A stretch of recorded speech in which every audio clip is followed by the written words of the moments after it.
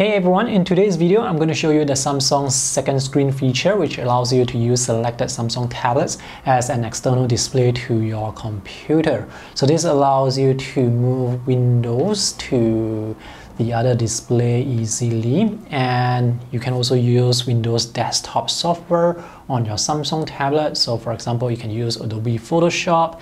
But unfortunately for me, I wasn't able to get Photoshop to work properly, which I will show you later on. But I've tested this with other drawing and graphic design software and they all work properly except for Photoshop. In order to use Samsung second screen feature, you need to use a compatible Samsung Galaxy tablet running One UI 3.1, and you need to be using the latest version of Windows 10. Before you have the connection, make sure both the computer and the tablet are on the same Wi-Fi network. Then go into the Samsung settings here and look for second screen. Tap on it. This will allow other computers to discover this tablet on the Wi-Fi network. For the connection mode, you can choose between these two. For faster response, for drawing and gaming, choose this.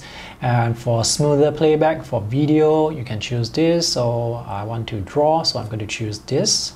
And now on your Windows computer, just press the shortcut Windows key plus K.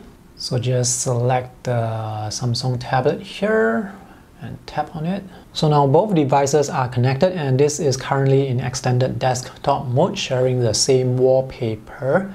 Now if for some reason the Samsung tablet is black or blank here, you may have to restart your computer and then connect, or update to the latest Windows version and then try connecting again.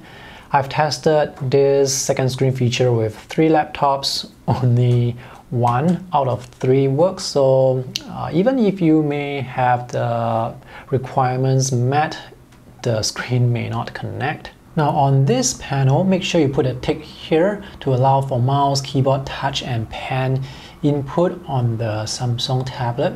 If you want to, you can change the projection mode here, and these are the different projection modes you can choose. You can choose to disconnect, you can choose to duplicate or mirror, you can use extend, which is the current mode that I am using, or you can use this second screen only as the main and only desktop. You can also change the projection mode using the Windows settings. So here, display number 1 is my laptop, display number 2 is this Samsung tablet. At the time of making this video, the resolution on the Samsung tablet is just limited to 1080p. The other option is 720p, which is worse. If you want the Samsung tablet to be your main display, you can put a tick here. Making this the main display just means that all the icons, the folders will be here on this desktop, and when you open apps, those apps will appear first on this desktop, and then if you want to, you can move it to the other desktop. This bar here can be hidden by clicking on this pin icon. The bar will still be there when the cursor is near the edge. Let me connect this tablet to a power source before I show you the latency and the drawing performance you can expect.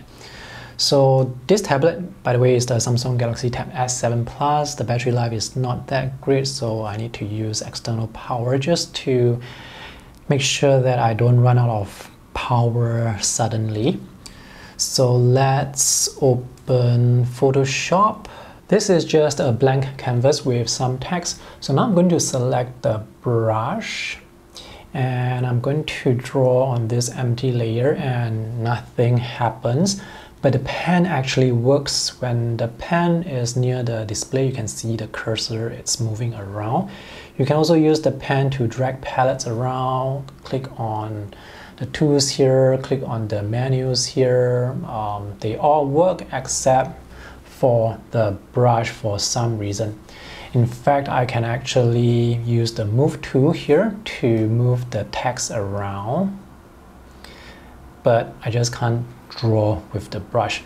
Now I've seen one YouTube video showing that it's possible to draw with the Samsung S Pen with Photoshop with this second screen feature, but personally I wasn't able to get this to work for me. By the way, if you are able to get Photoshop working with second screen, please share with me how you got that to work in the comment section below, and you can help others as well. I've just switched over to Affinity Photo, so I'm going to choose this acrylic brush, choose this gray brush and draw here.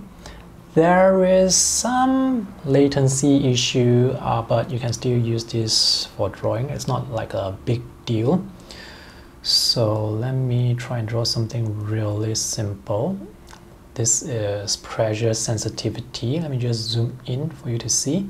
Finger gestures, they work, so you can use this to zoom in and out, pan around the canvas, and you can rotate as well if your software allows you to rotate. So you can see pressure, it works. I can draw thin lines, I can draw thick lines. There is definitely some latency, so if you draw like really fast, if you do like really quick sketches, the lines will try to catch up with your pen tip. But overall, the drawing experience, it's still alright. It's not the best, but at least this allows you to work with desktop software. So Affinity Photo is not available on Android. If you want to use Affinity Photo or Affinity Designer or any other desktop apps that are not available on Android, you will have to use those apps with second screen. So I have no issues drawing with Affinity Photo using Samsung second screen. In fact, the experience is quite good, just that occasionally there is the lag. But yeah, overall drawing experience is quite alright. So this allows you to use Windows desktop apps, which is the main selling point of having Samsung second screen. This is Adobe Illustrator, so finger gestures work, and finger gestures actually work quite well. It's quite responsive.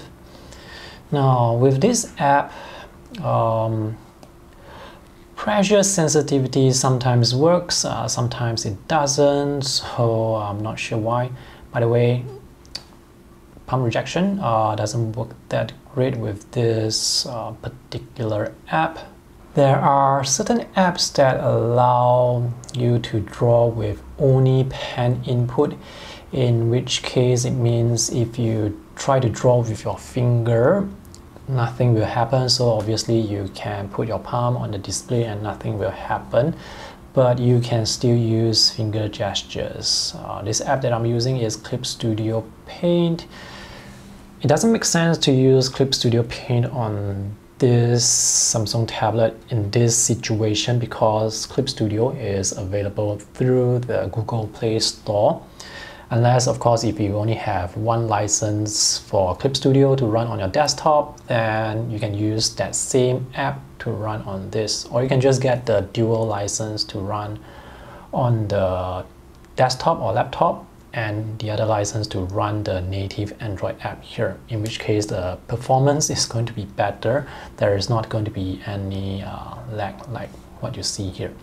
And also sometimes when drawing really quickly, I find that the lines may break.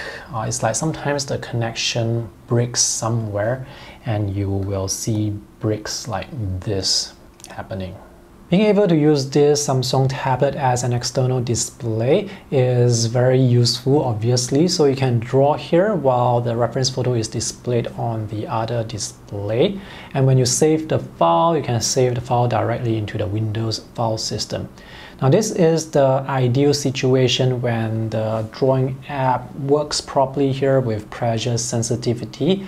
But as shown earlier, for some reason, pressure doesn't work with Photoshop and Adobe Illustrator.